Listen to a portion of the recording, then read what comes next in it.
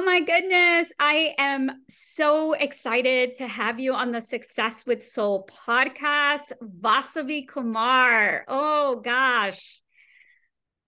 Okay, first of all, let me just take a breath because Yeah, you know how much I love you. thank you. For the listeners, Vasavi and I go back, oh gosh, 2023. We go back a couple years now.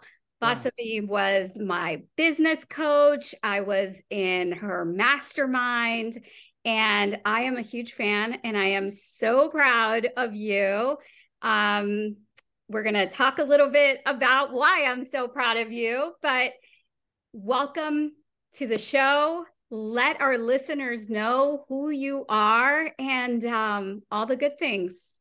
First of all, Indra, thank you so much for having me here. We do go back, uh, and it's always a pleasure to reconnect with people that I've worked with, and when you reached out and was like, come on the show, I'm like, oh my God, yes, I love that. And then when you told me that you were going to be the one interviewing me, I'm like, well, this is a trip. So I love that. Tables have been turned, right? Because I interviewed you on my podcast Yes. back in the day. So this is great.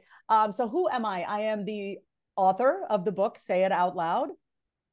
I am a speaker, I am a host, and I am first and foremost someone who really has dedicated not only her own life, but to help the lives of others be able to assertively communicate who they are, what they do, what they stand for in a very bold way, because Lord knows we don't need any more watered down people who package their words. We need more rawness, we need more realness, we need more unfiltered communication. And that's really what I've been committing in my own life to do and practice, and also help other people do in their life as well. Yeah, I love that. Thank So, you. Vasavi, tell us a little bit about your journey towards finding your voice, right? And getting into this creative spirit. What were some challenges that you faced along the way? Well, I got to be honest. I've been sharing my voice since I was a kid. In fact, it's the thing that I got in trouble for the most. I actually do not have a story that's like, oh, I've always been a really silent person and I found my voice at this age. Like, no, I've actually always used my voice as a kid. It's why I got in trouble when I was a kid. It's why I got hit when I was a kid. It's why I got yelled at when I was a kid. Why I was called disobedient when I was a kid. Why I was so misunderstood when I was a kid. Because I have a very unique ability to call out the invisible elephant in the room. And I was not afraid to do so as a child when I would listen to and watch my parents argue, and I would see my mom emasculate my father, and I would see my father shut down. And as a child, we pick up on things very quickly as children because we are highly sensitive and we are pure and untainted to all the voices around us. And we see things and we feel things so clearly and so purely. And so I was that child. I'm the youngest in the family. And I would say to my mother, you can't talk to him like that. And when my dad would stonewall my mother, I'd say, you gotta say something. You can't just, ice her out. I didn't say ice her out, but at that age, I could see my mother was frustrated with my father because she was not getting her needs met. She didn't know how to communicate it. My father just took whatever my mom threw at him, because I think my father had this like persona where he just thought, I'm just going to be I'm just going to basically be a doormat to my wife because, she's been through so much. So I'm just going to put up and take it, and just take it. But as a child, I was like, wait a minute, this is not right. People don't talk to each other like this. I knew that from a young age, but that's what I got in trouble for. But as I got older, Indra, where I did silence myself, just like my father did, I silenced myself in relationships, in romantic relationships and partnerships. So I actually played out what I saw growing up in my own romantic relationships. In my business, and I think many of your listeners can relate to this, I think I never wanted to be misunderstood in my business. I have a very bold way of communicating. Anyone who knows me behind closed doors know that I'm extremely unfiltered and I'm unedited. I don't package my words. What I say is what I mean, and what I mean is what I say. But in my business is where I also started to realize and notice, man, I am not being as bold as I can be. So, what I really want to say is it hasn't always been easy to be this queen of saying it out loud. I've gotten in trouble for it, and being acutely aware of that, and still having a little fear around being misunderstood. That's always my greatest fear is I'm going to be misunderstood. And so as a result of being or fearing being misunderstood, I had to look at where in my life am I not being clear in my communication. And so that's the journey that I've been on. And that's now what I help people with, but it started at a very young age where I, would say it out loud all the time. So I started reading your book. I pre-ordered Say It Yes. Out Loud. And there's a word that you say that your mom used to tell you, and I'm not going to even try to pronounce it. I will say it. She would say to me, so first of all, the way you say my name is Vasavi. My family calls me Vachi, because when I was born, my sister couldn't say my name Vasavi. She said Vachavi. So they called me Vachi. But my mother, when I was a kid, would say Vachi, chumaire. Chumaire means shut your mouth, close your mouth. Chumaire, be quiet. But I didn't listen to my mother. I rarely listen to her. I still don't listen to her. She's not the boss of me, even though I think she thinks she is. But yeah, my mom all the time would say to me, chumaire, be quiet, close your mouth. Yeah. So, as you know, this podcast, most of our listeners are actually female entrepreneurs. Mm-hmm. And I'm wondering, what are some tips that you can share with our audience, getting them comfortable to talking to themselves, saying those things out loud? What is the power of saying it out loud? The power of saying it out loud is that you release whatever is inside of you. You say it out loud. So if you're just talking to yourself out loud, you're saying your thoughts out loud. When you keep everything inside of you, it just becomes this narrative, right? You can't really separate the truth from these other voices. And my ultimate goal is to help you tap into the voice that really has something important to say to the world, or in that moment, or whatever situation. But that voice is often drowned out by the other voices. And so what often comes out of our mouth is some watered down, bland, basic version of what we're really trying to say. So when you actually say out loud, unfiltered and unedited, what you're thinking, what you're feeling in real time, and you do that and you listen to yourself, you can immediately tell whether you're bullshitting yourself or not, because words carry vibrations, and you cannot lie to the body, no matter what. Okay. No matter how disconnected you think you are, or you may be, you still cannot lie to the body. Your body always knows. But because we have become disconnected from ourselves and our bodies, we have people walking around this earth just being split from themselves and conflicted within, and living a very dualistic life, right? What we see out there and what we're really feeling on the inside. So when you say it out loud, Indra, you can transcend that ego viewpoint. The part of you that's scared to say it out loud. You're like, oh shit, I can't say this out loud. I can't let other people hear this. But I want to encourage you to say the thing that you really want to say out loud. I'm not telling you to post it on social yet. I'm not telling you to hit publish on it yet, on your podcast or your blog. I am asking my reader, I'm asking my listeners right now, the thing that you really want to say. Like, take a look at your marketing copy, take a look at your sales pages, take a look at how you're coaching your clients, take a look at how you're writing your emails, take a look at how you're communicating, and ask yourself, is this the realest version of myself? Is this really what I'm trying to say? Is there even more potent truth that can be drawn from this? And experiment with yourself and ask yourself, how can I say this to sound even more like me, right? And the way you find out, does this really sound like me or not, is that you have to say it out loud. And what you're going to find is, the bolder you are in your communication, it's not going to feel comfortable at first, okay? Because even though I say I am bold, because I'm pretty damn bold, right? There's not much that I will not say. Even to this day, when I say certain things, my body's still getting used to my boldness. It's like, oh shit, can you really say that? Are we going to get in trouble? Are we going to get hit? Are you going to be a bad girl if you say this? Are you going to get canceled? And I have to train my body, and I have trained my body through my own self-soothing practices, which I talk about in the book, different ways to soothe yourself and regulate within.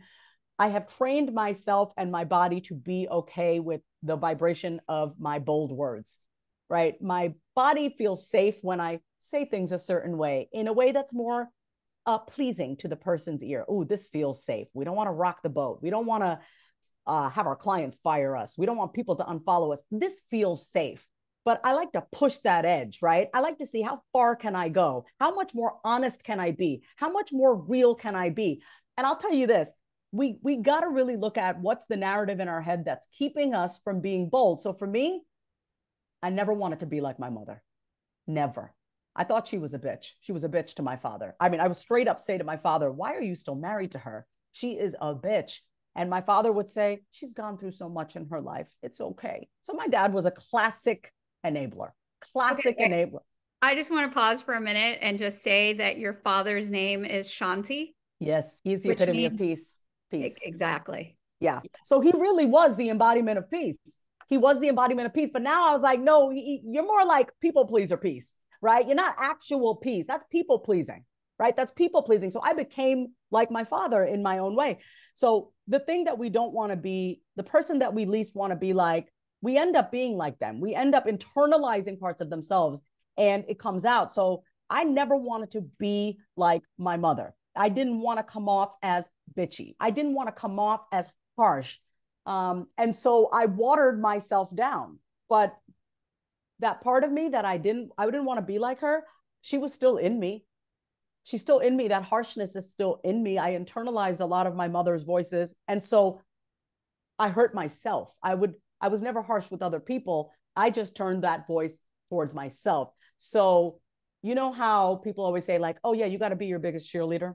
Yeah. Well, yeah, I'm like a combination of both, right? I'm both the cheerleader, but I'm also that cynical, discouraging coach screaming at me from the sidelines, telling me how I'm not farther along, how I should be making more money, how I should have a bigger following. So I have both, right? I internalize both my father and my mother. And eventually, and I think a lot of us do, we internalize the adults in our life thinking that their word is gospel, their voice is gospel. And the work that I had to do was to find the voice of Vasavi. I'm still working on it every day, because I'm 40, right? So think about how many of the voices and the programming that we have that has shaped who we are today. So it's still a growing process for me. As this book has come out, I have become more bolder. I've become more apologetic. And the thing, the game changer for me has been now when I post something, now when I say something that feels like, ooh, edgy, I don't immediately question it anymore. And I don't immediately think, oh my God, am I going to piss somebody off? Ooh, was that too much? I really do trust that bold voice within me now. But like I said, there are times where I'll push the edge just a little bit just to see what it feels like. Feels really good. Let me tell you that right now. It feels really good when you're even more honest. And it's not about being harsh. It is not about shock value. It is about finding that voice within. And what does that voice sound like for you? My bold voice will sound very different than your bold voice, Indra. But at the end of the day, my goal with people is finding that voice. You don't need to sound like me to be impactful or to be bold. We need to find your flavor of bold voice, right? And the only way you do that is by saying it out loud and actually hearing your voice, right? How can you actually figure out what that voice is if you're keeping it all inside? And that's why we need to say it out loud to ourselves or to somebody else. Yeah. And so why would anybody want to talk about like their triggers out loud? Okay. So in my chapter, I talk about talking to your triggers out loud. We live in a society where we are groomed to just share what is acceptable and what is pleasant, right? Let's just talk about the pleasant stuff. So in this chapter, I talk about emotional perfectionism. I did not coin that term. Dr. Annie Hickox did. Emotional perfectionism, I'm going to paraphrase it, is basically some emotions are easier for you to display than others, right? So my sister is emotionally perfect. I love her to death, but she will show agreeability. She will show pleasantness. She'll always be pleasant. She doesn't really let people see when she gets pissed off. She doesn't let people see her irritability because she too, like me, does not want to be like my mother. So my sister is very good at being like composure at all times. Okay. She's also on antidepressants. Go figure. Right. So the more you suppress and hide from the outside world, and even with yourself, the more sick you're going to feel inside. Okay. And so the reason why we need to talk to our triggers out loud is because so many of us are not willing to say, this pisses me off. I'm irritated by this. This bothers me. And we don't allow ourselves to acknowledge the shit that pisses us off. Guess what's going to happen? You're going to be in that situation over and over again because you have yet to be honest with yourself I don't like this situation. I don't want to be around this person. I don't like the way my business is set up. So I'm going to give a perfect example. Your audience maybe can relate. I have done one-on-one therapy and coaching for over a decade. I'm over it. Straight up over it. I'm going to be straight up. And that's maybe a very bold thing for me to say, because there's one part of me that's like, shit, there could be people listening to this who want to work with you one-on-one. You're leaving money on the table. Don't say that. But that is the real truth. I have no desire to work with people one-on-one. I have maybe 4 clients one-on-one, love them all. You know, it would be awesome if I just ran one signature group program. And that's what I'm doing in this season. I have a training program starting in August, Bold Voice training program. That's a big move for me to basically say, this is my signature group program. One-on-one is like, nope, join my group program. When we are not honest with ourselves about the things that do not feel good, we will continue to be in those situations and continue to live that life, that situation that we're just not happy in. So we have to allow ourselves to say the things that trigger us, right? And what has triggered me in the recent few years, and it's taken me a pretty long time for me to actually acknowledge, I don't want this anymore, right? But because I had those people-pleasing tendencies of just like, okay, I'm just going to keep it as it is. It's fine. I don't want to rock the boat here. I don't want to lose money. I don't want to do this. We stay in these situations. So you have to allow yourself to say, this is bothering me right now. I don't like this right now. Be honest with yourself. Talking to your triggers and talking your triggers out loud boils down to you being honest with yourself of what's bothering you. Stop saying I shouldn't be mad about it. Stop saying I shouldn't be bothered by it. Stop saying I'm fine with it when you're not. And that's what I did. I said, I'm okay with it. I'm okay with it. Oh, the money's good. I'm okay with it. No, I'm not. I'm not okay with it. I'm tired. I don't want to do that anymore. So you got to allow yourself to say what you don't want anymore so you can attract and receive that which you really do want. I love the attract and receive. I know you do. I know you do. I know you. Yeah.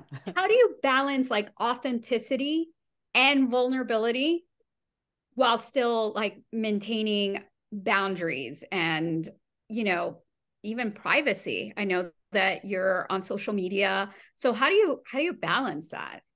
Yeah, I mean, for me, it is, so I use social media for my business. I market, that's it. I do share some personal stuff, but there are things about me that nobody on this earth knows. There are some things that are just for me. There are things that no one will ever know. And that is just for me and my golden retriever, Lainey. She is the only person who knows. There are certain thoughts that I will never share out loud. There are certain opinions that I will never share out loud. There are certain ways about me that I will never share out loud, not because I'm ashamed, but because you don't deserve access to my vulnerability. You haven't earned that right to know that about myself. If I'm going to share it with someone, it's going to be someone that I have a relationship with, that I feel safe with, that has earned the right to hear what I have to say. So we have to really look at social media and use it with intention. I use social media to market my business, to promote my products, to promote my book. I also use it to connect with my audience. And so I pick and choose what I share, not because I'm ashamed, but because you haven't earned the right. You haven't earned the right. Just because I'm on social doesn't mean you get to have access to me. Just because you've read my book and you've shared a few things, or you've listened to my podcast, or you heard an interview, doesn't mean you have access to me. You don't own me. You know a little bit about me, but that doesn't mean I have to tell you everything. That is, for me, that was the hallmark for me growing up, even with my own mother, right? I used to lie as a kid a lot because I was afraid. My mother would hit me if she found, we got beat as kids. I got beat. My sister didn't get hit. I got beat when I was a kid. You damn straight I'm going to lie. You kidding me? I was protecting myself. And so I lied because I was afraid. And I was ashamed. But I became more honest, through my sobriety when I had to go to rehab twice. The way you stay sober is by being honest, right? My honesty is my sobriety is directly related to how honest I am. So going back to your original question, I want everyone listening to know this, that just because you don't share something doesn't make you a dishonest person. You can be vulnerable, you can be authentic, but that doesn't mean airing every single bit of your dirty laundry. Not everyone needs to know. For me, it's always like, what is the point in sharing this? What am I seeking? Am I seeking something? Am I tying this into a lesson? Am I doing this just because I need some validation. No, I'm not going to put that on social. I have a therapist for that. And I know how to talk to myself. So I don't need the world to know that. So I just want to give everyone permission. Some things are just yours, and that's okay. That doesn't make you inauthentic. I love that. You know, you speaking of your sobriety, I don't know if you've read Matthew Perry's new book. No. So he, you know, he has been in and out of Rehab. Yeah, for years. And one of the things that he says in his book is that reality is an acquired taste. Yeah. Sobriety is an acquired taste. But anyway, just in you speaking about your sobriety. So tell us what your book is about in 2 minutes or less. In 2 minutes or less, my book teaches my readers how to talk to themselves. You know, you have those books that give you journal prompts and then you journal it. And okay, fine. So you go from your head to your pen onto the paper. So I actually give you verbal prompts. You don't even need one of those expensive ass journals. Okay. I mean, if you want to write notes, that's great. I do have a few mini exercises where you write, but I ask you to speak them out loud. Everything is spoken out loud. Even at the beginning of every chapter, there's a verbal prompt. I say, answer this out loud. So my book in 2 minutes or less teaches my readers how to talk to themselves. At the end of every chapter, there is an exercise. I give you prompts. I give you scripts on how to talk to yourself. No one teaches us how to talk to ourselves. We are told what to do. We are not taught how to think. I am teaching my reader to think for themselves and to treat themselves with more kindness, with more love, with more respect.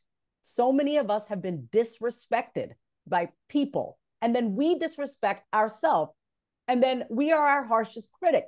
Congratulations, we all are. But my book is helping you rewire the way you speak to yourself. And I believe that because our words carry vibrations, that we have the ability to emotionally regulate when we learn how to verbally regulate. So I'm teaching you verbal regulation. I believe that the sound of our voice has the power to soothe us. Think about when you're anxious, Indra. Do you want to be spoken to harshly and with absolutely no softness, or do you want to be talked to with some softness? Yeah? Yeah, absolutely. So it's the same thing with ourselves, right? When you are, I have a client, she was Voxering me and she was like, I'm so mad that I'm sad right now. I go, well, how's that going for you? You're mad at yourself for being sad. How is that going? And, you know, we dug a little deeper and she was like, you know, my mom never had any space for me when I was sad. It was my sadness made her angry. She said, my sadness used to make my mother angry because she couldn't handle my emotion. I go, yeah, well, welcome. You've just become your mother. You're now being a bitch to yourself. You can change that. You can change that. You know, in the world of like self-love and self-help, it's like, it's become this thing where it's become way too fucking expensive. Excuse my language. Ice plunges, saunas, you got to do this, lymphatic drainage, you got to spend all this money to love yourself. It's like, can we just start with how we're talking to ourselves first and foremost? Do that first and tell me how you feel, right? So for me, the most underutilized tool, and I think also often overlooked, like people really don't talk about self-talk. They talk about it a little bit. They talk about self-talk a little bit, but like, no, it is a game changer because it is the words that you're thinking, the thoughts that you're thinking, those voices in your head are constantly there. And you, not only do I ask you, and I want you to be aware of what you're saying to yourself, I also want you to be aware of how you're speaking to yourself. Tone matters. It's not so much of what you say, it's how you say it. So it's really, you know, and let me tell you something, Indra, it's going to feel so weird at first, okay? Because in the most recent year, I will say, since my book has been, you know, I wrote it, marketed it, put it out, I've had some, it's been hard, right? Because there's a lot of growth that's been happening behind the scenes and it's not pleasant. Like, I'm not going to act like it's all pleasant. Growing is not pleasant. It wasn't pleasant for me. I'm breaking through patterns. I'm breaking cycles. I'm stopping cycles. I'm talking about things that my family would probably rather have me not talk about. And that is not comfortable because no one wants to feel alone. No one wants to feel like they have been disavowed from their family, you know? So I've had to be very encouraging with myself, very kind with myself, just like I am with my clients. Why don't we extend that to ourselves? So it's been a little weird. I'm like, oh, I'm really being nice to myself. I'm really being like super patient. Yesterday, I had this moment, Indra, where I was working on my thank you speech. I'm having my book launch party. I know by the time this releases, it'll be like a month or so, but I was writing the thank you speech for my book launch party. And I could feel this like engine inside of me. I could feel this pressure. I was pressuring myself to hurry up, get this done, get this done, get this done. And I literally said out loud, Vasavi, can you just chill for a second? Can we like have some fun writing this talk? There is no need to be this pressured. We have plenty of time. And that felt really good because I do not extend the same patience to myself that I extend to other people. I'm a Taurus, so I am naturally very patient. I'm a very patient person, which makes me an excellent teacher. This is why I'm such a good trainer with other people. When they make mistakes, I don't get upset. I go, come on, let's try it again. I got all day. I remember I had a teacher back in the day. She'd be like, hurry up. I don't have all day. I'm the opposite. I'm like, I have time. Let's go. But I don't give that to myself. So yesterday I was super patient with myself and it felt good. And it did feel slightly uncomfortable because we have deadlines. Come on, we got to finish this. Let's go. And I'm like, nope, I am not going to pressure myself. I am going to give myself the gift of patience. We do not need to be revved up to get something done. And so even just saying that out loud, Vasavi, chill. You got to chill, girl. Like having that real ass conversation with myself felt really, really good. And so in those moments, you got to be acutely aware of what's running you. What is running you? What voice is running you? For me, pretty much my whole life, Indra, the voice that has run me has been faster, faster. Come on, come on. Let's go, let's go, let's go. Anxious, anxious. When you grow up in a chaotic house, you learn how to fight. You learn how to flee. And that's how I've run my life, pretty much my whole life. Come on, let's go. Faster, faster. Figure it out, figure it out. You know what it's like to live with that voice? It's not fun. Burnout, exhaustion, wanting to give up, want to burn everything down. And so I'm in a season where I'm like, how much more patience can I have with myself? And when I'm patient with myself, I slow down. I'm kinder to myself. I'm less irritable with myself. And as a result, I'm more kind, patient, and more accepting of other people, period. The conversation that you have with yourself, number one, will directly impact the conversation and the quality of conversations that you're having with the people around you. That's it. Oh, I love that. Can you say that again, please? Dude, that was in the moment. I don't know if I'm going to remember that, but let me say it again. Let me try to say it again. When you change the conversation that you're having up here, and I'm pointing to my head, you will connect with depth, integrity, and realness out there. Period. Yeah. You change the quality of the conversation that you're having up here, you will change the quality of conversation that you're having out there. Yeah. Yeah. Absolutely. You don't know this. Oh, go ahead. Go ahead. I just I'm doing astrology now. Oh my God, I love that. Love that. Yeah. I'm an astrologer. And one of the greatest gifts astrology has given me, Vasavi, is that I've realized that all that Virgo in me and all that perfection and, the way I speak to myself, I'm so much kinder. And you'll like this. You'll appreciate this. It's not tennis, but I am a pickleballer now. Oh, I don't know if we could be friends, Indra. You know what? It's okay. You want to be a wannabe tennis player? No big deal. You go ahead and play your little racket sport on this little court. Okay, go ahead. No, just kidding. I had to give you shit. Oh, well, now you're going to really give me shit when I tell you that I pulled my calf muscle and almost needed surgery playing pickleball. Oh, I'm so sorry. That's not fun. That's not fun. I'm sorry. No, that was not fun. But the point of that is that when I first started playing pickleball, and I would miss a shot in my head, the way I was speaking to myself is not the way I would have spoken to my son if he had missed that ball. And right away, I would be so much more gentler. And I saw that the minute that I would be like, it's okay, don't worry, you'll do better. But like, in my body, I felt like a little bit more relaxed, less tense. And I definitely credit astrology for that. Just realizing how much of that Virgo in me really impacts that self-talk. So I agree 100% with you. Vasavi, this has been amazing. We're going to get to the part of this conversation that I personally love. At the Success with Soul podcast, we have a lightning round. Oh, I love these. I don't know the question, so let's go. I'm ready. Let's go. Okay, so what's your favorite way to make time for self-care while running your own business? Okay, I cook 3 meals a day. Every meal is a vibe. Every meal is a vibe.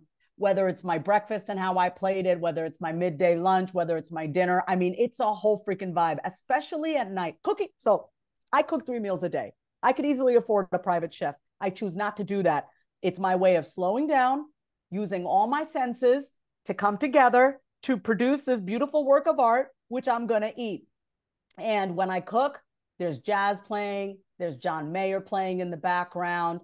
You know, we just get into a vibe at night. I'll put on my ambient lighting. I'll put on, I'll light an unscented candle because I don't like smelly candles when I'm cooking. And I'll make my food. It's a whole thing. And as my food is getting ready, I'll clean up the kitchen as I go along. So after I eat, I just have to wash the one plate that I've eaten. It's a whole thing. It's a full body experience. I don't have time to think about other stuff. I'm in the moment. I'm cutting my vegetables. I don't use measuring or anything. It's very intuitive for me cooking. And I did also go to culinary school, but that's not even why I'm such a good cook. I'm a good cook because I love to eat. I love to eat and I know what tastes good and I know my palate. I know how much salt I like or how little salt I like. I know how much lemon I like. Like it's all about me and it's nourishing myself. And it's truly the greatest act of love to be able to cook for yourself. I went to the grocery store and I'm sorry, I know this is a lightning round, but I just want to say this. I love it. Such a Taurus. You are fully the Taurus. I really am. I mean, any man who dates me next, I mean, I cook for the ones that I love. I cook for the ones that I love. And if you do not tell me that my food is good within the first 30 seconds, you're done. Like I cannot be with you if you're literally chomping away and I have to ask you, how is the food? Like that's actually my next standard for me in my next relationship. Last guy I was with, I had to ask him. And I'm like, I shouldn't have to ask you. You should be telling me like right away. Like that's the thing. As a Taurus, yes, thank you for knowing that. I went to the grocery store the other day. I saw this whole section of just prepackaged meals made by the people and I get it. Some people are on the go, but I'm like, man, this is what our society's come to. Like you need someone to cook for you. Like no one has the time to get groceries, to figure out what they're going to make, to cut their vegetables. You don't have time to do that for yourself. You know, it's a thing for me. Also culturally, food was huge for us growing up. So we ate every meal at home.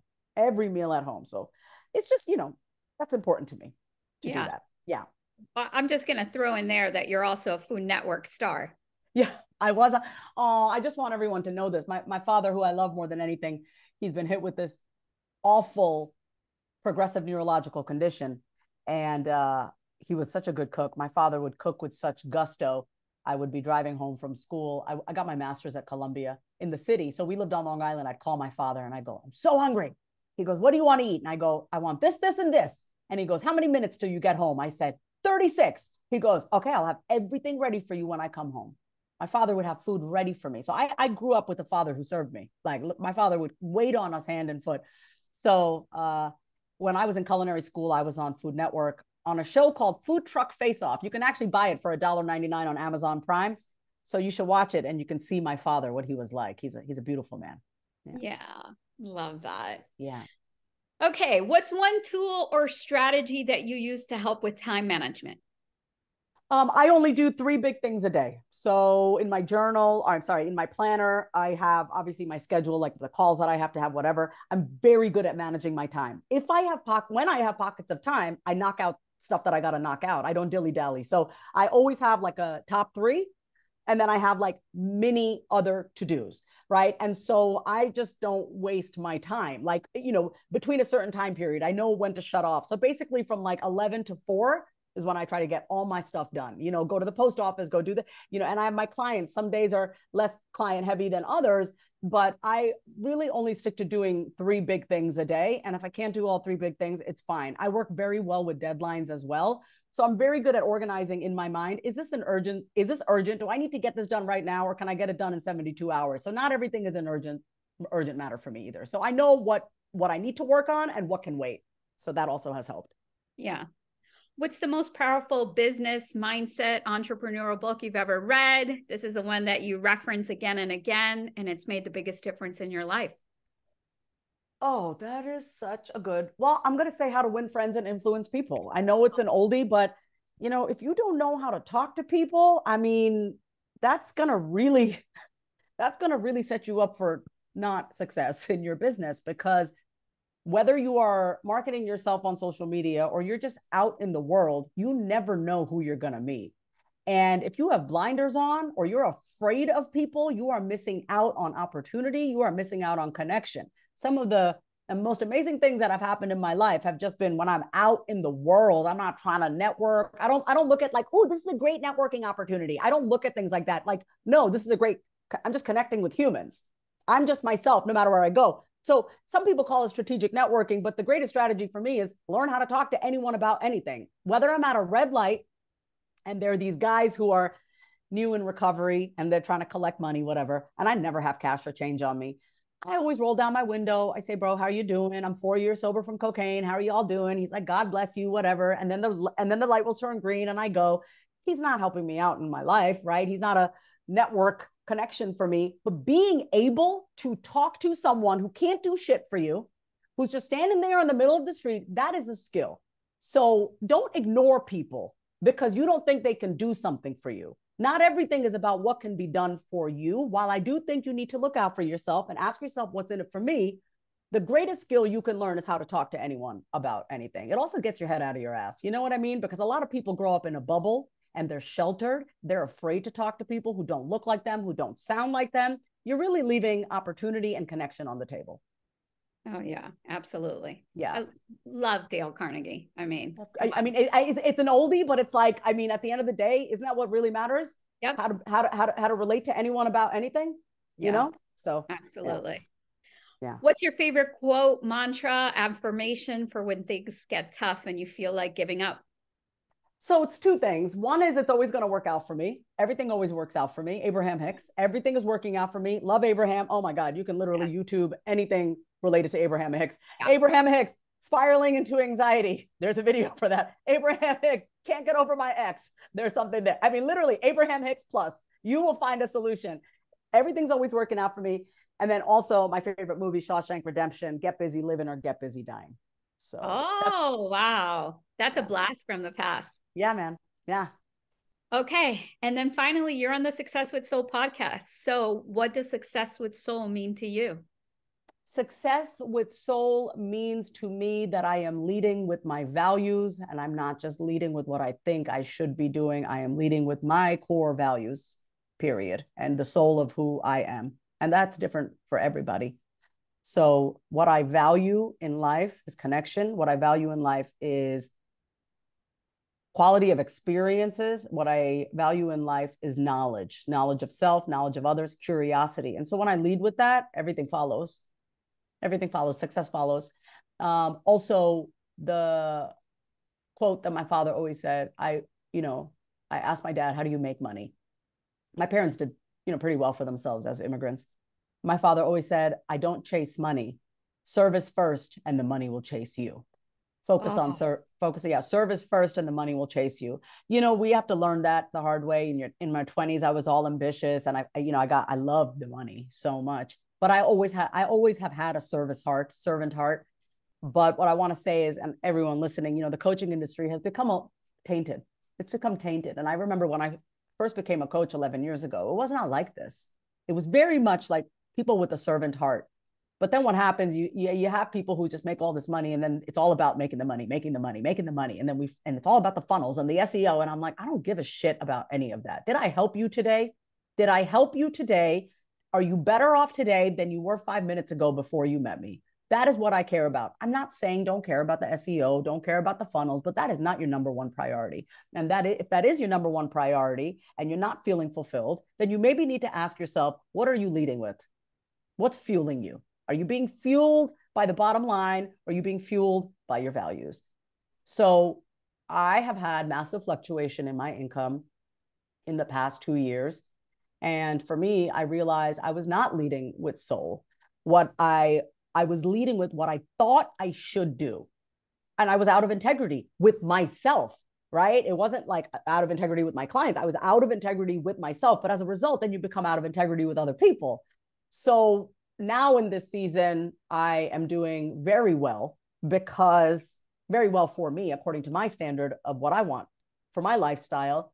And I truly believe it's because I'm a little relentless these days about, no, if I don't want to do it, I'm not going to do it. I would rather have a dip in my income than keep doing things that I have consistently said I don't want to do. It's been hard, right? Saying no to 10 grand up front is hard. It's really hard. It really is. But it's even harder to hate yourself, you know? And I'm kind of done hating myself and not respecting myself. You know what I mean? So for me, it's really important that we stay true to our values. I love that. Vasavi, this has been amazing. Thank you. Please let our audience know, where can they connect with you? Where can they find you? So the first thing, by the way, this is the first time I've ever said this on the podcast. I kind of made a rule that if anyone wants to work with me or join my groups, you have to order my book. You have to read my book, because self-talk is the foundation of everything. Because I'm always going to ask you, what's the conversation? What are you telling yourself about this? So first thing you should do, if you feel inclined and this episode resonates with you, is go to vasavikumar.com and order my book, and then check out my Bold Voice training program. We start August 3rd. And it's a 6-month program. And I want to be very clear. It is not a coaching program. It is a training program, which means, listen, you do not need to be coached anymore. You need to be trained. You need to practice using your voice. In all of my groups, I don't do the talking anymore. You're doing the talking. I have no problem saying it out loud. I wrote a book about it. Y'all need to learn how to say it out loud. So my programs really have more of a training vibe, practice vibe. You practice in front of people. That's really important, because so many of the people who come to me want to be speakers, want to be leaders, want to facilitate large groups. You don't just wake up one day learning how to do that. You got to practice. So all my groups have practice. We're doing this out loud in front of other people. Make mistakes out loud. All my clients, all my group members know, I want you to grow out loud. I want you to make mistakes out loud. I want you to release the shame of looking like an idiot. It's fine if you look like an idiot. You're not an idiot. At least you're doing the damn thing. An idiot would be someone who didn't even take a chance on themselves. That's idiotic. You're actually putting yourself out there and you're making those mistakes. That's brave. So consider joining my Bold Voice training program. You can also find that over at my website, vasavikumar.com. I also love Instagram. So come to my Instagram at my name is Vasavi and tag us, Kate and Indra and me. And if you love this episode, and share it to your stories. Vasavi, thank you so much. I'm so excited, and thank you for putting saying out loud out into the world. Thank you for having me. I love you so much. Me too. Bye. Bye.